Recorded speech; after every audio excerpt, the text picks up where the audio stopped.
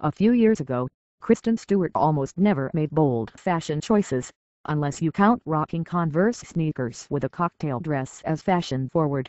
But these days, she's all about making a statement. That Saturday night's AFI premiere of her new film On the Road, Stewart wore a daring Balenciaga cutout jumpsuit, paired with patent Christian Louboutins and dramatic makeup. Stewart, of course, has become the face of Balenciaga's fragrance, so it was only natural that she rock the tailored jumpsuit, designed by Nicholas Gesquire, at the Grauman's Chinese Theatre premiere.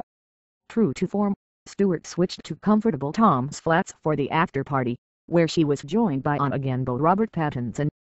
Though Pattinson skipped the red carpet, he made sure to show up to support his girlfriend, and both he and Stewart were definitely in good spirits at the party.